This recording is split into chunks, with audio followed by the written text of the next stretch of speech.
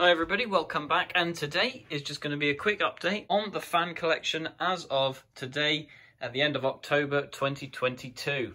Now, obviously, as you can see, I've got most of the collection from last summer here lined up in this corridor, and I think it looks pretty good here. I've managed to clear some space, and I've given them a good clean, ready for winter when they're not going to be used, and ready for recommissioning next summer. Now over here we have the workstation, and you can see that I've got a couple of new fans here that I picked up the other day. Now that it's out of fan season, fans are getting considerably cheaper on Marketplace, which I love, so picking some up and reconditioning them. Here is obviously the CED STF16 model, which I cleaned up because it was stored in a smoker's house for the majority of its life, so consequently it smelled considerably of cigarettes every time you turned it on. Given that a good clean up with the multi-surface polish, and it's working much better now. This one was perfect as it came. I am going to give it a bit of a dust, but I'll get that sorted out and probably store it ready for next summer. This little Rowenta fan here, I've got a video coming out specifically on tomorrow, and once that's been uploaded, I'll pop that in the top right hand corner of the screen for you to watch now. And this one is a Carlton fan, which I managed to pick up for just £2 because of the condition it's in. I don't know if you can see that very well, but the blades are incredibly dusty, so I haven't actually braved properly running it yet, but I know it works because I have tested it.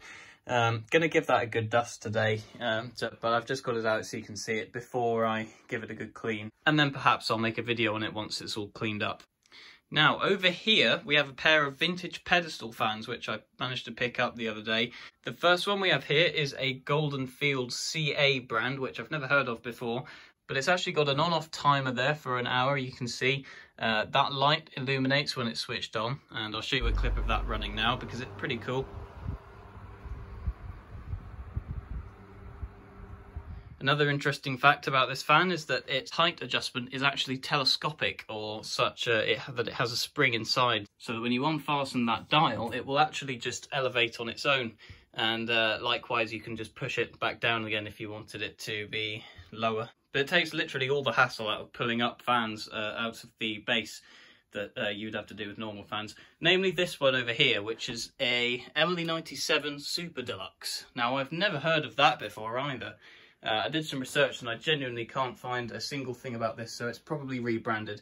Unfortunately, I did have a bit of bad luck with this one this morning as I was giving it a good clean, because my god it was dusty, and the plastic on the blades has actually become so brittle that a portion of that blade snapped off, and I did have a look around for some replacement blades, but unfortunately there aren't any. It's quite a unique fan, as you can probably imagine.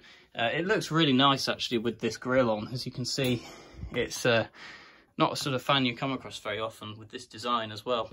But nevertheless, I have glued it back on, and I'm going to test it shortly just to see how well that has actually worked, because the last thing that I want to happen is to turn this fan on and for that piece of blade to just fly off and hit somebody.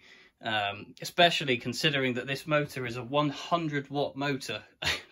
100 watts, so that makes that the most powerful fan that I actually have in my collection. So yeah, probably not going to be using that on high speed for the foreseeable future, but if I do ever need a high speed fan, I will probably stick to this one, as this one is in perfect working order. Anyway guys, that's all for today. I hope you liked my little update on the collection, and if you want to be kept in the loop for any more of my future fan videos, restorations or repairs, do be sure to hit that subscribe button, and I will see you in the next video. Thanks for watching.